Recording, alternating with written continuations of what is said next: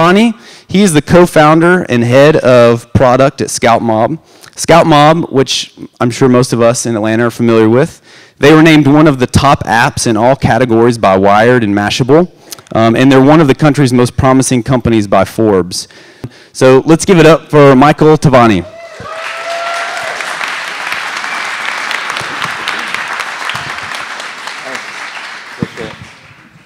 How you guys doing? Thanks for coming out, spending your Friday morning with me and us. This is actually the first one I've been to. We have a Friday morning Scoutmob management meeting, so I've never been able to make this, but I've seen a bunch on video. So anyway, thanks for coming out. So it's early, so let's kick this thing off. So there's one main theme this morning, and that theme is stick-to-itiveness. All right, I'm kidding. I've done a bunch of speaking over the last couple of years, and I've rarely been able to use an ironic slide with Comic Sans and stretched images, so I had to do that. All right, so the real theme of this is top 43 lessons I learned the hard way in Wish wearing my moleskin in 2007 when I was sitting in the back of a room like this trying to soak it all in. So I've learned a ton, and I want to share a couple of things with you. So this is just a little background on me. I was in the entrepreneurial closet for the first 25 years of my life. I was an entrepreneur. I didn't know it. I had no examples of entrepreneurs. I didn't have any example of what one looked like. And so I didn't know what the career path was. And at around 25, and I have a story, I kind of realized that I was an entrepreneur, and that's what I wanted to do. So I went to law school. And in law school, I was studying in the library. And I'd study for an hour, and then I'd take a little bit of a break. And I'd take a break for 10 or 15 minutes. And I saw this book, AOL.com. It's about the starting of AOL.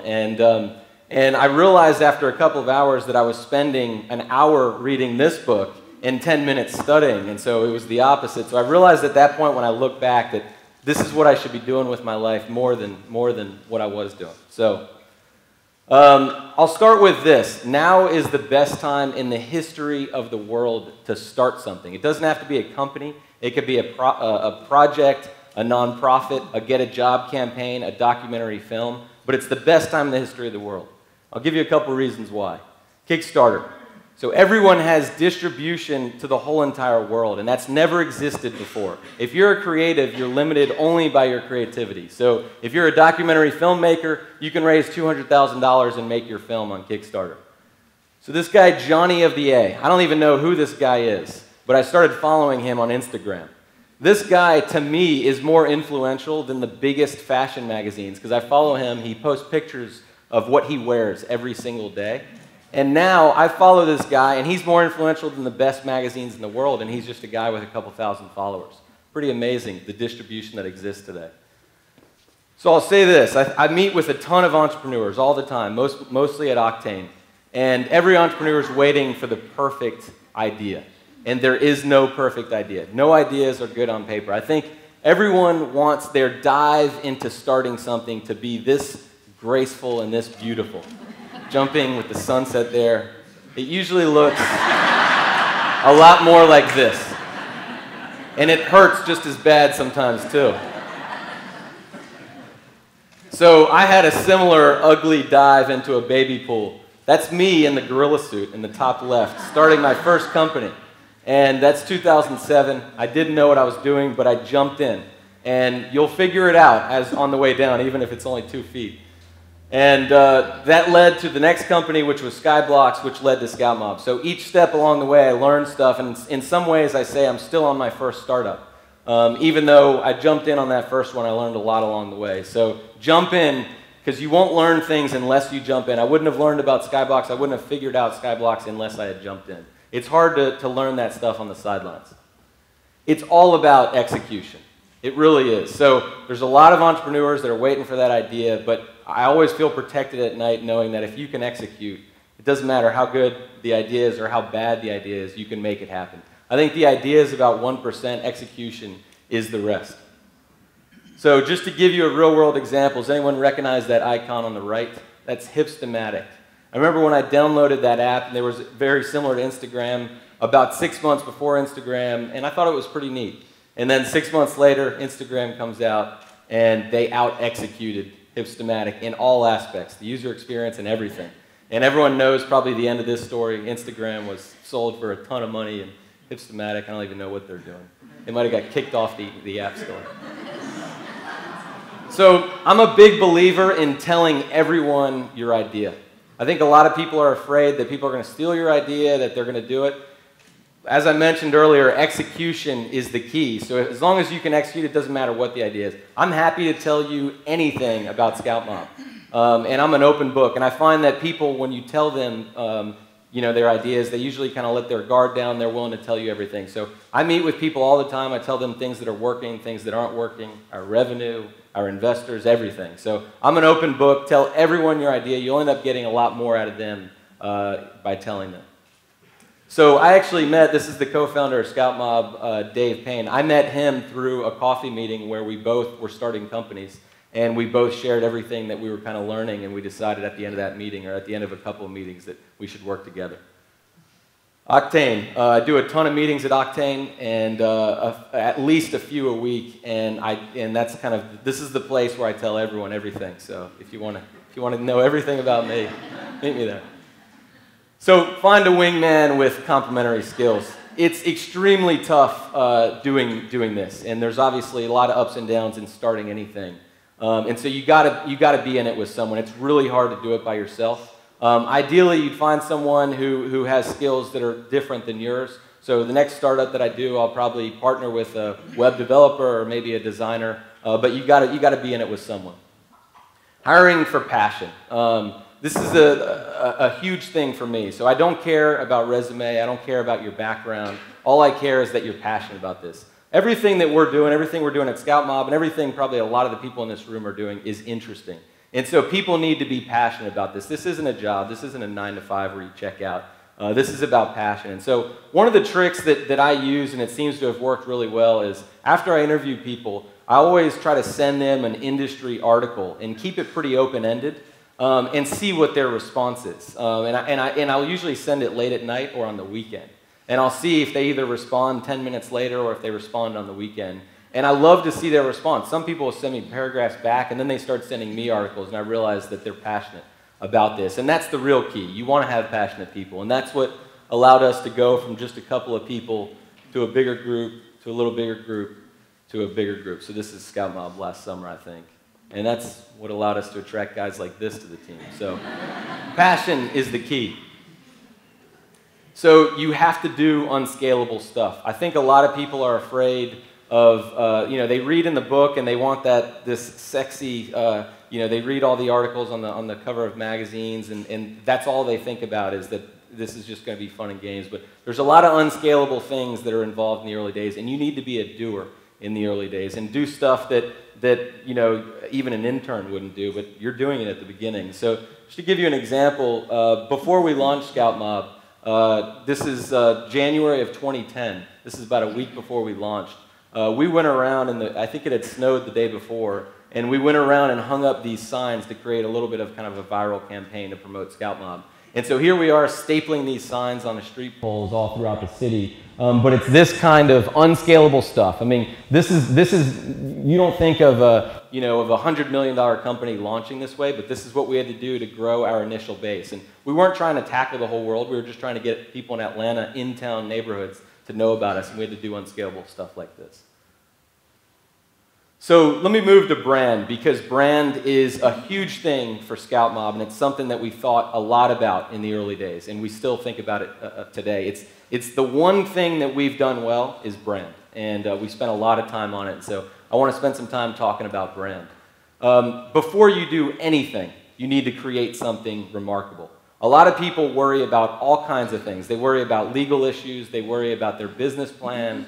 They worry about, they're asking the wrong questions when I meet these people. And creating something remarkable is the first thing that you should be worrying about before revenue, before anything else, in my opinion. Because if people don't like your product, if people aren't enjoying it and using it, then it doesn't matter. All this other stuff goes away.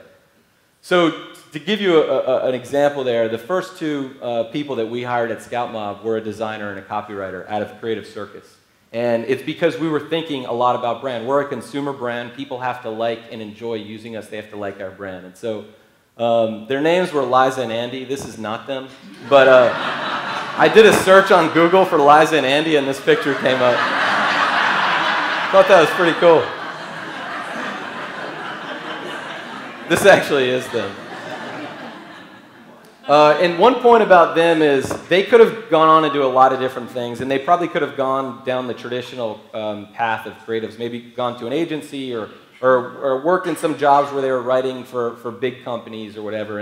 And they decided to take a risk and join a startup. And their experience, which was untraditional at the time, has been amazing. So they built a brand that has 2 million users, and they built it from ground up. And so it's a pretty cool thing that they were able to do, and I think that experience was something they wouldn't have got anywhere else. So delight in all places. There's so many opportunities to delight nowadays, and even the smallest of details you have to delight. Let me walk you through a couple examples. So this was our page before we launched Scoutmob, before anyone had heard about us.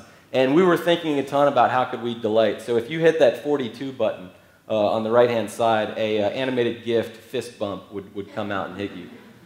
This was our map after we started launching some cities. And we put Easter eggs all throughout this page. So there was links all over this page. I think on the Bermuda Triangle pulled up some crazy video. This was our second version of it. So you see the boat right here is sinking. In the first version, it was sailing. If you hit, western edge of the map, it was like a picture like of the end of the world. So we were trying to delight in all aspects. And a lot of people didn't even see those little Easter eggs. So we had an extra tab in our app. Like this is about a week before we're finished developing it. And there was like 5 spaces on the bottom of the tab. And we had one that we just didn't have any content for. So we were thinking, what could we put in the app that would kind of be delightful? And in the last minute, we decided to do this stash cam. And it, obviously, a lot of people associate Scoutmob with mustaches. This was us just trying to do something delightful. So these were our business cards when we launched DC. We literally put mustaches on every single business card that we sent out. We also hand stamp our business cards, right? So when everyone starts Scoutmob, they get a business card. They have to hand stamp it with their name and their logo. So just delighting in all aspects. Let me tell you the story about sweater vests. So this is a late night, again, the week before we launched probably, and we were coming up with our corporate email address. And I think a lot of people would do info@scoutmob.com. That's the standard corporate email address. We decided to do something a little bit different. So we spent probably 2 hours coming up with a name for our corporate email address. We settled on sweatervest@scoutmob.com. The funny story is we probably get 3-4 emails a week, still to this day, 3 years later, from people who either have a suggestion or a complaint or a thought to us, and they say, let me just start off this email by saying, that's the best email address I've ever heard. So it kind of diffuses people, still to this day. Average loses on the web every single time. The thing about the web is everyone has distribution, which means everyone has an idea. There's a lot of competition, and your competitor is a click away on the web. So think about it. When you go to a site, when you go to an app, within 5-10 seconds, you can tell whether this is a place you want to spend some time or not. And if it's not, you're out and you're never coming back. So there's a lot of benefits to today with distribution, but your competitor is a click away. You can't be average.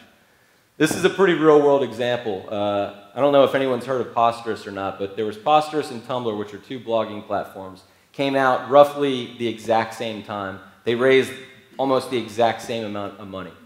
Posterous was very engineered. They did a lot of A/B testing, and it was obviously measured, ranked, all that kind of stuff. Tumblr was well designed. They cared a lot about the end user experience. If you look and if you Google these two, you'll see their sign-up flows, and Posterous was extremely user-friendly.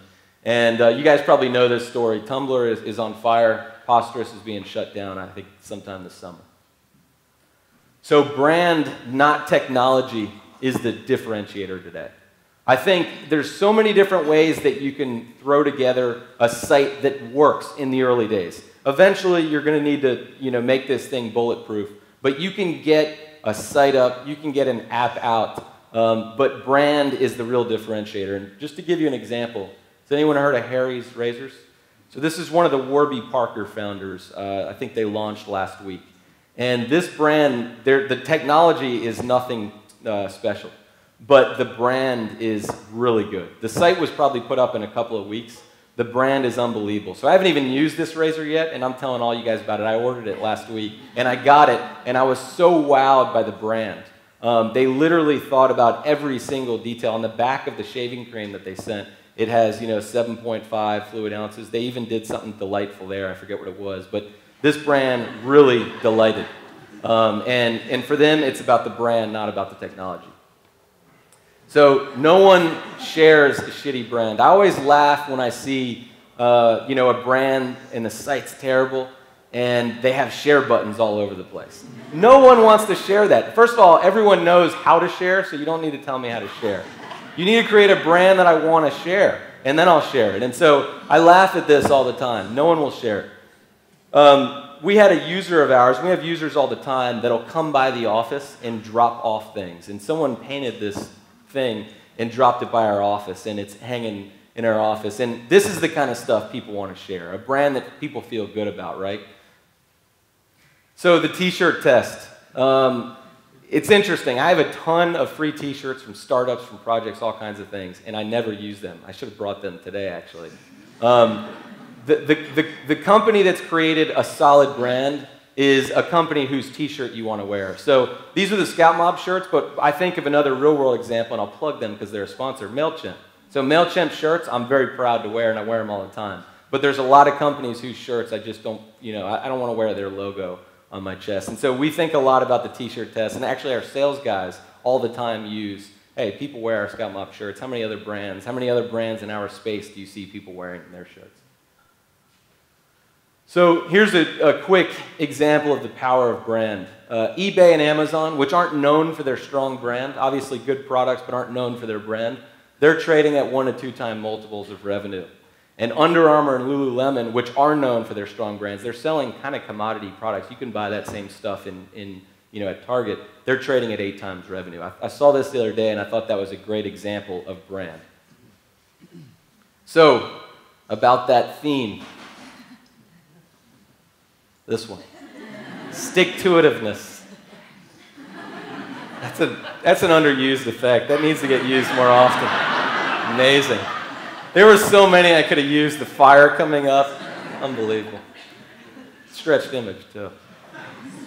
This theme, reuse. So I've learned a lot of things along the way over the last 6, 7 years doing this, and a lot of them I learned the hard way. Take today, take what you want and what made sense to you, but disregard the stuff that didn't make sense. There's a million ways to make it happen, and I'm not going to stand up here and say these are the ways to make it happen. There's a lot. You have to create your own path. There's a lot of ways you can make it happen, and you read articles that you have to be an experienced entrepreneur, that you have to be an older entrepreneur, that you have to have experience in this, that you need a developer, and there's a million ways that you could do it. You could be a young guy, you could be an old guy, this could be your first company, your last company, no funding, no experience. And so you got to make your own path, and there's no one way to do it. So take any of this and use any of this that you want. I'm happy to share everything else that I have that I didn't get to do today, but disregard the things that I say and that other people say that don't apply to you. One thing, I'll end with 2 things. It's easy to make an impact in Atlanta. So the founder of the guy who had the original idea for the Atlanta Beltline, Ryan Gravel, told me this recently, and I thought it was real true, that Atlanta is the type of city where you can impact it. Unlike New York or San Francisco or LA or Chicago where the city will impact you, Atlanta you can impact. And the great thing about Atlanta is it's big enough where you have this many creative people on a Friday morning waking up to do something. So it's big enough where the resources are there, but you can impact this city. And there's a lot of things happening right now where you can have an impact in Atlanta. This picture actually didn't have anything to do with anything. I just thought it was a great picture. One of big regrets in my life is that I had an opportunity to buy this poster at Kudzu on a Scoutmob deal, actually, and I didn't do it. Big regret. Unbelievable poster. So I'll end with this, and I tell this to everyone. There's nothing better than being in the game. And in the game it doesn't have to be the founder of something. It could be involved when it could be an early employee. It could be just part of something or a project or a company changing the world. And so I talk to a lot of people that have ideas, that don't know when to jump in, that they want to be involved, but they don't know where to start. There's nothing better than being in the game, and I'll encourage all of you guys to join me, to get in the game, to do something that's changing the world. That's it. I appreciate your guys' time, and stay in touch.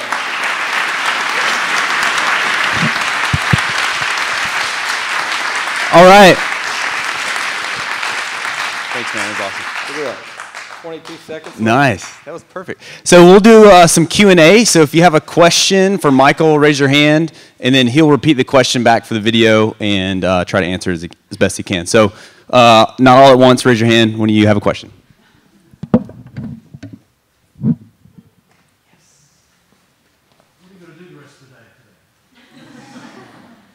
What am I going to do the rest of the day? I'm going to go to Octane and tell a bunch of people Scoutmob's revenue and all our ideas.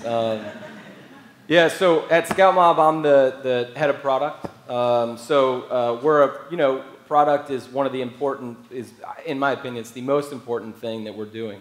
And so that's what people know us by. We're a product-driven company. And so thinking a lot about the product, thinking about how we can delight our users, thinking about how we can create a better user experience. So we're focusing a lot on a product that we launched about 6 months ago called Shop. And I don't know if any of you guys have heard of Shop, but it's our handmade goods product. It's kind of an e-commerce product, much different than our original core product that most people know us by, which is kind of mobile deals. And so we kind of launched that as a test 6-7 months ago with a really small team. And it's really grown a ton. So we're focusing a lot more of our energy on it. So focusing a lot on Shop and trying to create a really great user experience for people that are buying on Shop. So that's probably what I'll do the rest of the day. And then probably leave around 3 and go home, go to sleep. How would you measure the success of Scoutmob? I think for me, it's the people that we've been able to bring on. Like, I look around the office and there was 2 guys at Scoutmob 4 years ago. And we were, I just would see one other guy, my co-founder Dave. That's it. That's all I'd see for the whole entire day. And now we have people that are having kids that were their career, were their job, they took their opportunity, their risk with us. And so I look around at those people and say, now Scoutmob's about those people. So I think that's a huge part of it. It's not at all. It's funny, people who are kind of novices, they think it's about selling or it's not about that at all. I think it's about doing something fun. I mean, for me, I'm having a great time. I want to keep this going forever. And so I want to personally just have fun every day, and I don't want to have a job. I want to have something where when I go home at night, I can't tell if I'm working or having fun. So that's what it is for me personally. I think for everyone else, it's creating an unbelievable atmosphere. And I'm a consumer product guy. Like, I love I only ever want to do products that consumers touch. And so it's amazing to be able to develop a product that people are able to use, and a lot of people in the room will have used the product, or they come up to you and they've used it. So that's what it's about for kind of me and the company. I'm curious about where you see the business like 5 years from now, or 5 or 10, even looking out that far, what keeps you up late at night? Yeah, so she was curious what she sees in the future for us 5 to 10 years from now. We probably only think about 6 months out. It's funny, people all the time, they're like, so where are you going to be 10 years from now? And I have no clue. Yeah, so we think like 6 months out, probably max. Actually, right now, we're thinking 60 days. So we're thinking, how can we have an impact in Shop in the next 60 days? If I had to guess, 5 years from now, we'll continue to be pushing these 2 products that we have. We're considering ourselves a transactional media company, which is kind of a new term that we came up with, where we have 2 products that are both transactional. We don't do advertising. And both of these products make money from transactions. So one of them is local deals going into a business, and in using it. And the other one is shop, where we're actually selling handmade products. And so we'll add on anything else that makes sense to our users. So we're kind of curating things, whether it's restaurants or products, to users, and we're surfacing them up. And so, you know, I've said this all the time, if Scoutmob users happen to like green shoes, then we'd put green shoes, you know, and we'd curate those for our users. So we're going to continue to add on products that make sense to our user base. And our user base is, right now, is kind of a you know, probably in the 20s, 30s, probably someone that lives in town, creative kind of person who likes to go out, support kind of independent businesses and support like independent artists. How do employees get to participate in the upside of the venture of Scoutmob? And do you do options? Do you have an end game in mind? Yeah. So how do employees participate in the end game of Scoutmob? So every single employee gets equity in the company, and it's funny, in Atlanta, that's not as common of a thing. There's a lot of startups that don't do that. But every single employee gets ownership in the company, and that's a big thing that we use in the early days. I mean, I can't tell you how many times I gave the speech where, listen, what we can't do in salary, we're going to try to do in equity, and that's what we're going to, you know, ultimately, we're all going to own this thing together. And so that's a huge thing for us. Like, you want people to feel invested in what you're doing, and it's not just kind of a job for them. In San Francisco, that's every single company does that. Here, not as many.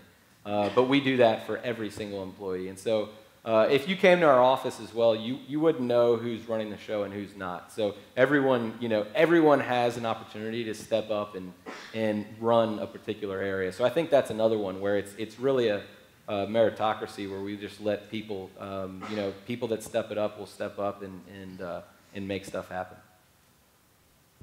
When did you know it was time to quote unquote fire your boss and just go on with Scoutmob and not worry about, you know, it being a startup and really embracing the aspect of starting your own business?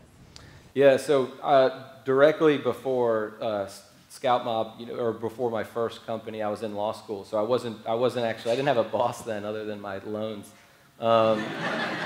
and so when I graduated law school, I actually got married that summer, and I was on my honeymoon with my wife, and I brought a ton of like business magazines to read on the honeymoon, and I told my wife, I said I'm not going to go get a job, I'm gonna start a company. And everyone thought I was crazy at the time because I had just gotten a law degree, and I think a lot of people were asking me what law firm I was going to, and I said, no, I'm starting this site where I'm dressed up as a gorilla at a Georgia Tech football game. Next creative morning speech, I got to tell you the story about the gorilla suit, but I actually did buy a gorilla suit and wear it to try to hawk this company that I was doing.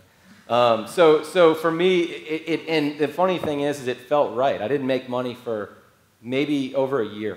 And I had just graduated from law school, I had these loans, and but it felt right from the very beginning, and so everyone was questioning it from the outside, but for me it felt right. And like I said, I was kind of you know, in the closet about being an entrepreneur, but the second I kind of dove in, I knew it was the right thing. And so anyway, I think it's different for everyone, and I realize that there's financial considerations. That's probably the biggest obstacle, and there's a lot of people that say, well, I have a job, I have a kid, you know, how do I do it? You can do it at night. You can make it happen. Save up your money. You have 6 months of time where you don't need to make money, or just do it at night and get progress, and then continue to go from there. You mentioned, you know, this, it kept coming up about delighting people in terms of the presentation of your business.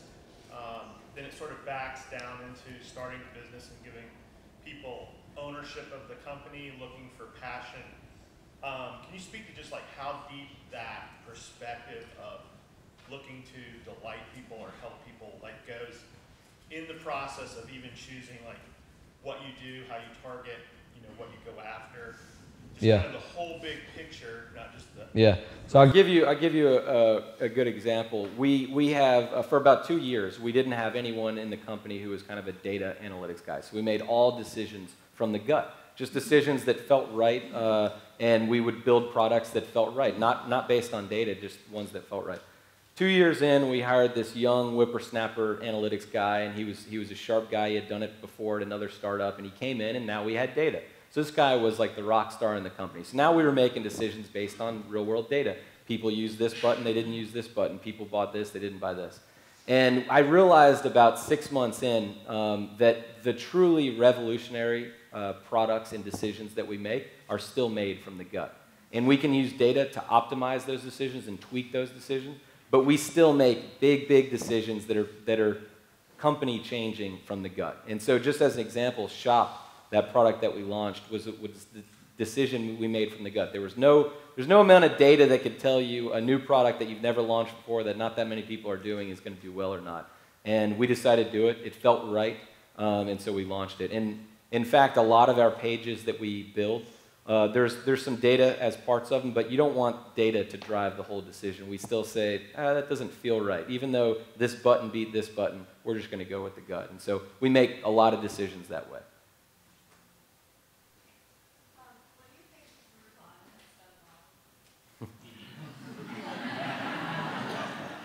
What do you think Groupon's done wrong? So they did a lot right in the, you got to give them a lot of credit for a couple of things, and then they've done a lot of things wrong. But what they did right is they created this industry. So they basically took Woot's model. I don't know if any of you guys have heard of Woot, but they took that model and they applied it to local businesses, and that was extremely disruptive and innovative at the time. And it was one of the best things ever for local businesses.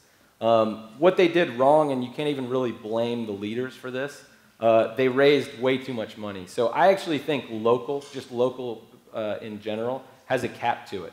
It's really hard to do local because Scoutmob's not the type of company where we can just, we are with Shop, but we weren't with our local product where we can just turn it on and we're live in every city in the US. We had to launch city by city, know the city, hire people in each one of those cities. So Groupon raised so much money that they had to become this gigantic company that was too big for local. And they started getting away. In the early days of Groupon, if anyone knew Groupon in the really early days, they launched November of 2008 in Chicago. They were pretty neat. Even in the early days of Atlanta, they used to do restaurants.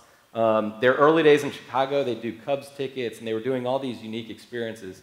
Then they raised so much money that they had to be everything to everyone, and that was too big for them, and it really messed up their brand. So I think they grew too fast, they raised too much money, and it just wasn't healthy. One more question. Who are your top competitors for both of your products, and how do you differentiate yourself?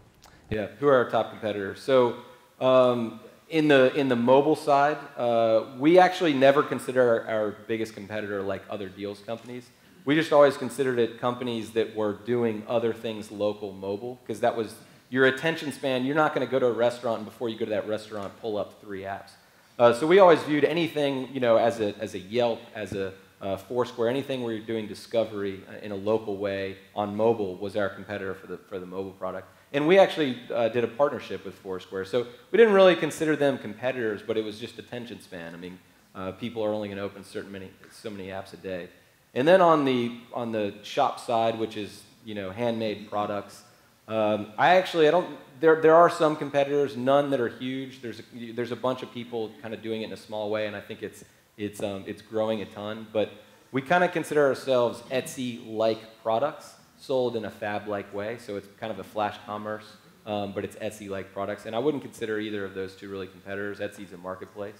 We're not a marketplace where you can just upload a product and sell it.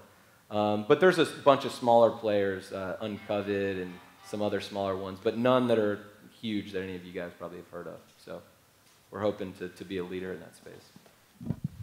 Let's give a round of applause for Michael. Thanks, man.